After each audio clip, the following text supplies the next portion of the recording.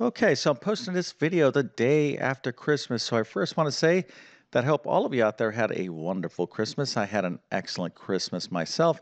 And now I get to get back to my true passion, which is teaching mathematics. And I have a nice, interesting problem here, a pretty typical algebra word problem, not overly difficult. Let me first go ahead and read this thing to you, and then we'll talk about the solution to this problem in a second.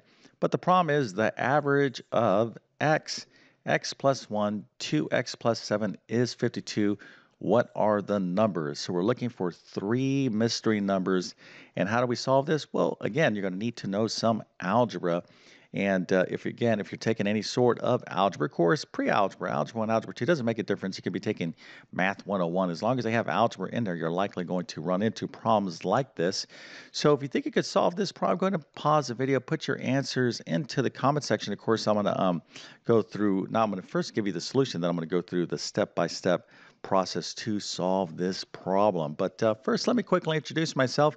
My name is John. I'm the founder of TC Math Academy.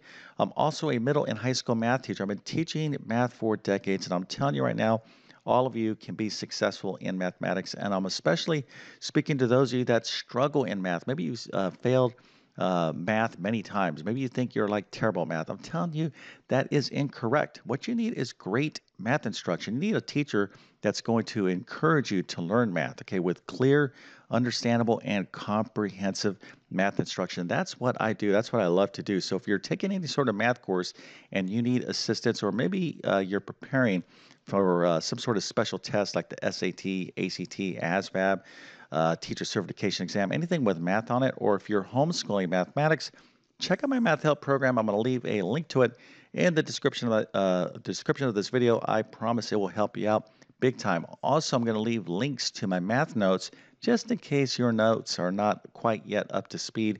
But I can tell you right now, if you're a math student, you need to learn how to take awesome math notes. And if this video helps you out, don't forget to like and subscribe, as that definitely helps me out. Okay, so let's go ahead and take a look at the answer to this problem, and then I'm going to show you exactly how we find that answer.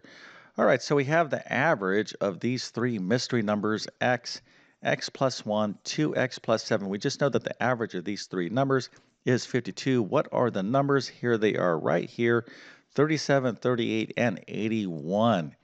Okay, so how did you do? If you got this right, pretty impressive. Matter of fact, impressive enough for you to get a nice little happy face, an A plus, a 100%.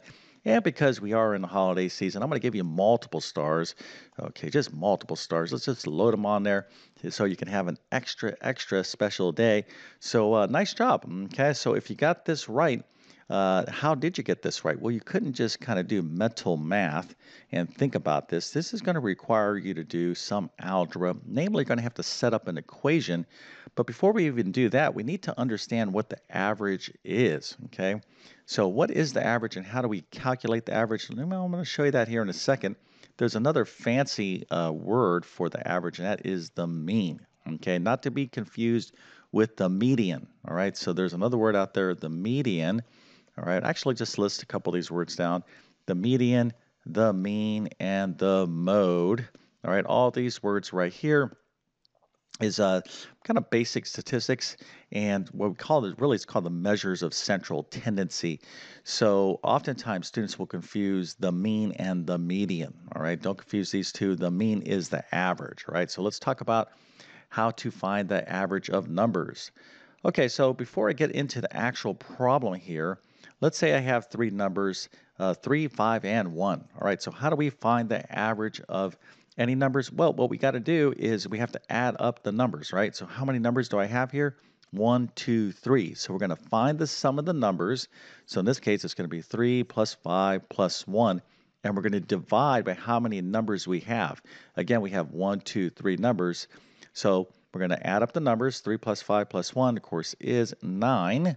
So 9 divided by 3 is 3. That is the average, okay? And if you just look at these numbers, here we have 3, there's 5. If you wanted to know the average, if you kind of wrote this in order, 1, 3, or wrote the numbers in order, 1, 3, and 5, look at that. 3 is right in the middle. So anyways, the average is a measurement of something called the measures of central tendency, the median, and the mode, and some other things as well, just so we're clear on that. But this is how you find the average. Most of you probably remember that, but here's the deal. If you didn't remember how to find the average of just basic numbers, you won't be able to do this problem. So let's just talk about how to find the average of these numbers. Well, these are just kind of mystery numbers. These variable expressions represent numbers, but the procedure is still the same. We're going to take this number, we're going to add it to this number, we're going to add it up to this number, and we're going to divide by what? Well, we're going to divide by 3 because there's 1, 2, 3 numbers. So that's the setup here. We just know that the average of these 3 numbers is 52. Okay, and remember this word is in terms of translating to an algebraic expression or mathematical expression is always equal to. Okay, so the average of these 3 numbers is equal to 52. So what you want to do here is set up an equation. Hopefully you could set this thing up. I'm kind of giving you some hints here because I want to give you an opportunity to, take this problem in full control, but I'm going to show you exactly the equation, and of course we're going to solve this right now. All right, so here we go. So we have x plus 1, and 2x plus 7. The average is 52. So that's the problem. So what we need to do is we got to add up these 3 numbers. Okay, so we have x plus 1, and 2x plus 7. I'm putting them in parentheses, grouping symbols, just so they kind of stand out as individual numbers that we're looking for. But technically, you don't have to have those parentheses. But what you do need to do is the following, okay? I'm trying to find the average of these 3 numbers, so I'm going to add up these 3 numbers and divide by 3. So this is how we find the average of these 3 numbers. We just know that that is going to be equal to 52. The average of these 3 numbers is equal to 52. Let me write that a little nicer here. Is equal to 52. I do these templates. I kind of set up my problems in advance so I can kind of freely speak about what's going on. But anyway, so one of the things, just if you notice back here, okay, I have my little equal sign up here. I didn't like that. I was kind of, you want to be particular when you write in mathematics, okay?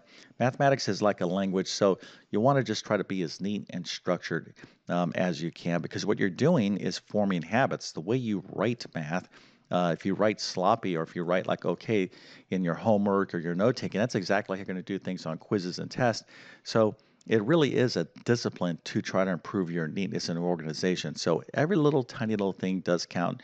And if you see something, don't be afraid to use your eraser. That's why you want to do math always in pencil and not in pen. Okay, so here is the equation that is going to allow us to figure out what these 3 numbers are, right? So we have this number plus this number plus this number divided by 3, i.e. we're finding the average of that. We just know that it's going to be equal to 52. So now we have to figure out how to solve this equation. So how many out there can solve this equation? That's the next step, right? So if you're able to set up the equation, actually set up the equation, that's the first important thing to do. The second skill is your ability to actually solve this algebraic equation. So if you want to pause the video now and see if you can figure this thing out, I think that's excellent. But let me go ahead and show you how to solve this equation now. Okay, so basically, there's 2 ways you can look at taking the first step here, right? Let me actually fix this as well. Now, if you are confused, okay, on solving equations or confused on any of this stuff, I'm going to go ahead and suggest a couple courses. I would probably suggest like my Pre-Algebra or Algebra 1 course in my Math Help program. I also have a ton of additional videos on all of this stuff on my YouTube channel as well. So check out those 2 courses if you want more formal instruction on this stuff. But here's the deal. What you have to recognize is the following. You can look at this equation 2 ways, okay? You can look at it as a proportion, okay? And a proportion is 2 equal fractions. So for example, let's say I have the fraction 1/2, and just think of another fraction that's equal to 1/2, but we're going to use different numbers. Use easy numbers like 3 over 6, 4 over 8, 5 over 10. Let's use 5 over 10, right? So these are 2 equal fractions. In mathematics, we call this a proportion, okay?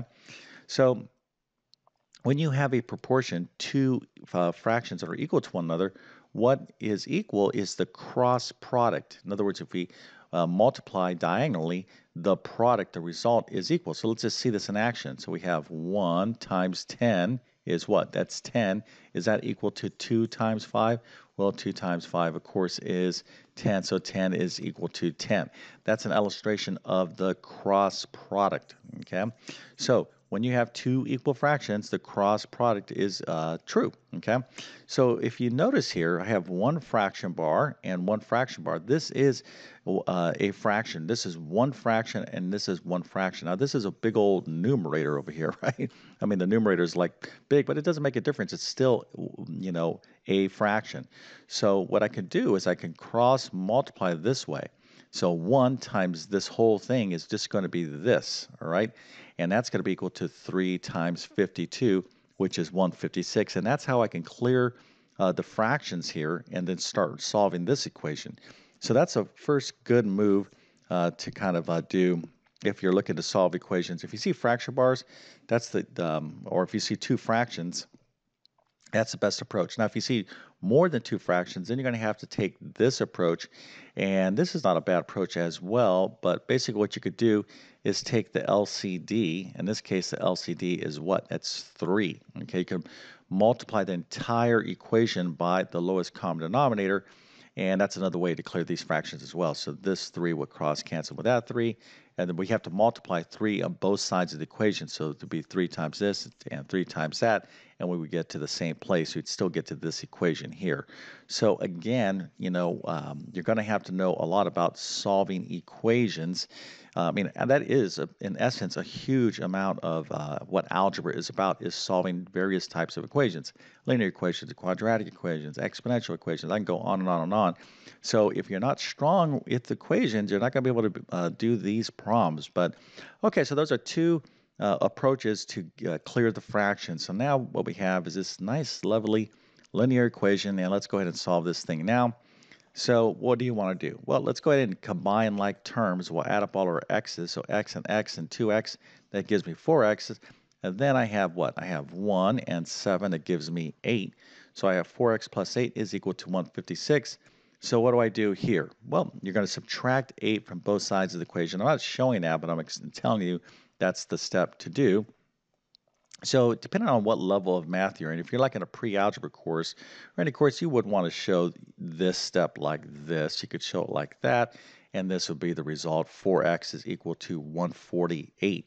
So how do I solve for x? Well, I'm just simply going to divide both sides of the equation by 4. 148 divided by 4. X is equal to 37. Okay, so what does that mean though? Well, remember we had three numbers. One was x, the other was x plus 1, and the other number was 2x plus 7. So we just found our first number, 37. Okay, so that's one of the numbers. To get this number, it's just going to be 37 plus 1, that's 38, and then we can figure this out as well. So let me show you that work right now. By the way, before I continue on, here's one thing that a lot of students do. Okay, I could guarantee this because I've been doing this for a long, long time. Matter of fact, I probably graded in my years of teaching math maybe 100 million homework quiz test. Well, maybe not, yeah, I'm exaggerating, not that much, but a lot, right? So I've seen a lot of different stuff. And what I'm trying to get to you is this. A lot of students will get to this point of the problem. They'll be so excited. They'll be like, I'm so awesome. Check me out. Look at me. I'm going to get an A+. They're focused on this and they turn in their work. They just like, look, I solved the problem. I'm so awesome. Listen, they didn't answer the question. Remember, when you're solving a math problem, always go back before you walk away from that problem and look at that question mark. Like, did you answer the question? So, again, a lot of students will just solve the problem. They'll get like once they'll solve the equation in the problem, but they'll forget to answer the rest of the question. So don't make that mistake. All right, so let's go ahead and answer the rest of the rest of the problem. Okay, so remember we were told that x plus 1, 2x plus 7, the average of these three numbers is 52.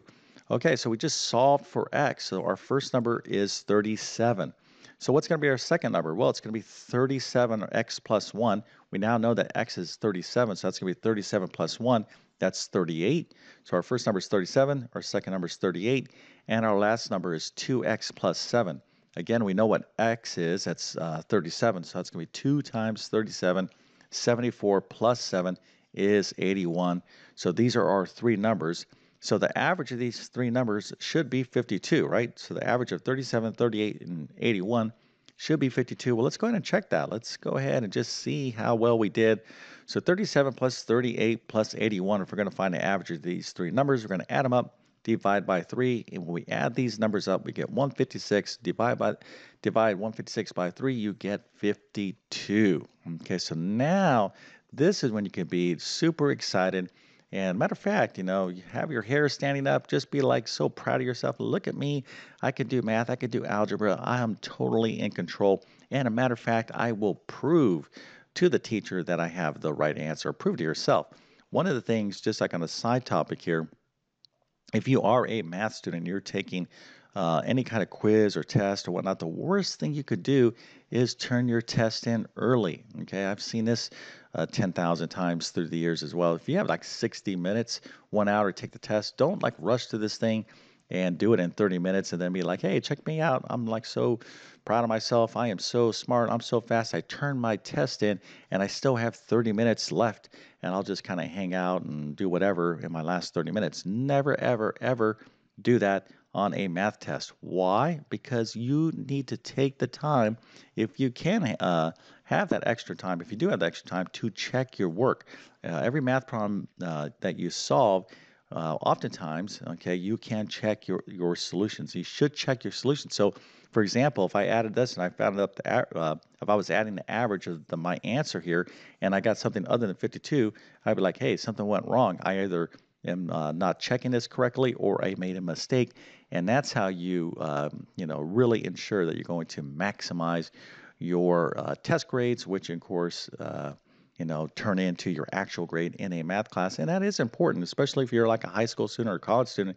Your grades do matter. So I know many of you that watch my videos on YouTube are students, so you want to have good grades. So I mean, all these little things, I'm trying to teach you not only mathematics, but I'm also trying to teach you test taking tips, things that really count. Okay, so hopefully, you know, um, you follow my advice. But hey, whether you follow my advice or not, if the video helped you out, listen, that's what counts. Don't forget to like and subscribe. Again, if you need help with any of this stuff, two courses I would suggest: Pre-Algebra, Algebra 1. Again, you can find those at my Math Help program. Okay, so with that being said, I definitely wish you all the best in your mathematics adventures. Thank you for your time and have a great day.